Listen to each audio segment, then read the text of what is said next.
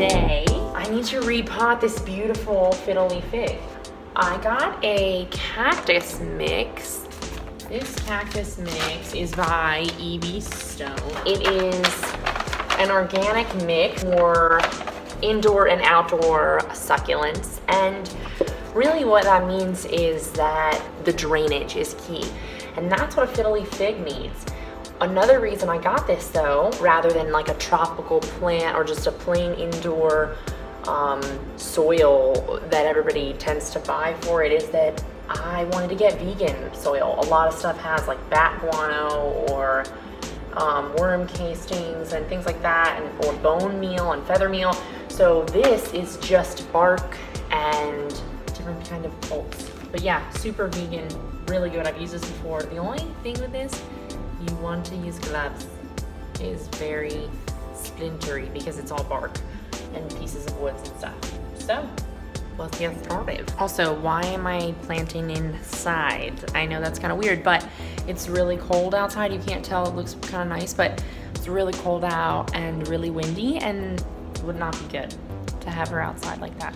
So what I've got now is doubled up Trader Joe's bag that I just got from today, and this will kind of help me with some of the mess, but I have a vacuum.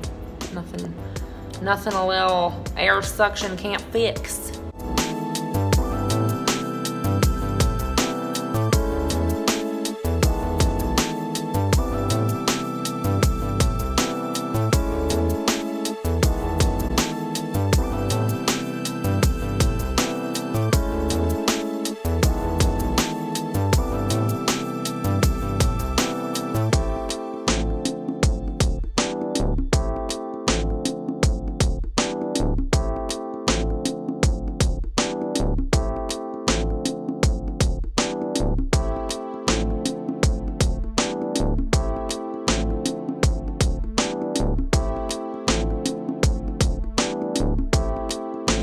Show them what we're eating.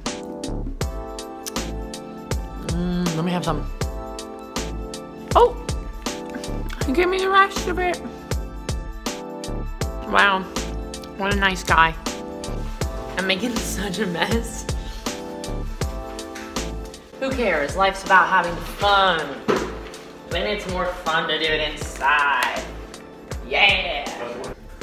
I'm just kind of digging in here and lightly, very lightly, loosening up the rest of the sides that I didn't want to do too much of until we got her in her new home.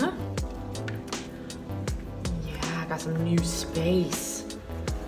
So I've already put, I'd say, a couple inches, maybe 2 to 3 inches at the bottom of new fresh soil. So that will be some nice room to grow downward.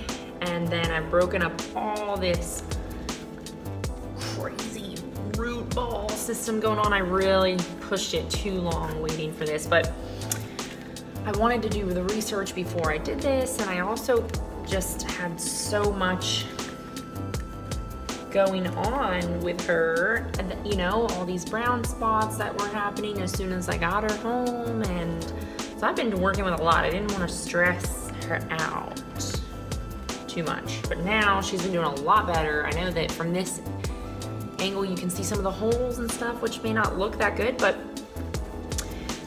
that is from drying out, and in my case it was air blowing from my vent on her leaves too constantly, and it was just the slightest bit, so I didn't really notice it, but it was enough to start to brown her leaves. And now that I've moved the vent fan, it's a lot better. The sad part is that once you've got brown, it ain't going anywhere. So it's not gonna heal no matter how healthy it gets after that. The brown, it's already gone. So what you can do is you can cut, and that's kind of what I've done, but you just wanna be careful. You do not wanna cut into the green. So you kind of wanna leave a little bit of brown on the edges, because if you cut into the green, you're gonna start the browning all over again, and it'll go back even further, and then you gotta start from square one, which I learned the hard way with too. So just be gentle with them, you know, they're living, and They're adapting to your environment. These are tropical plants. Portland is not a tropical place, so that's why we've gotta take good care.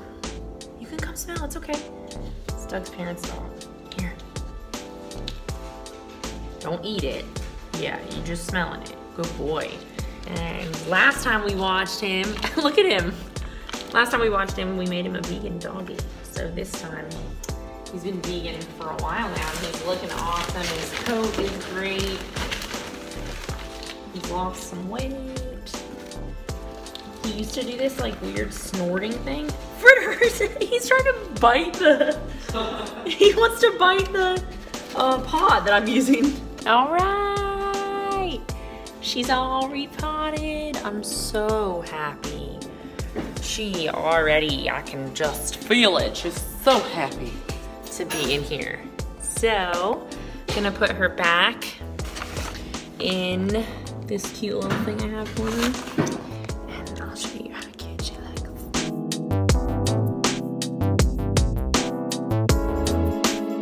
Might as well do this one while we're at it. This baby would love to be put into a bigger pot. So I'm actually gonna put her into Fiona's pot. And hopefully that won't be too big of a jump. I'm really hoping not.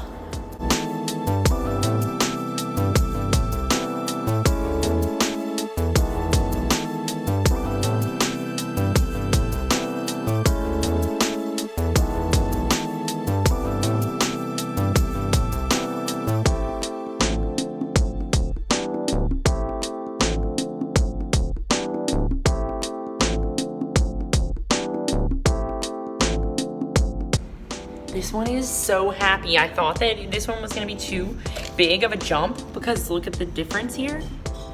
Look how happy she is in this.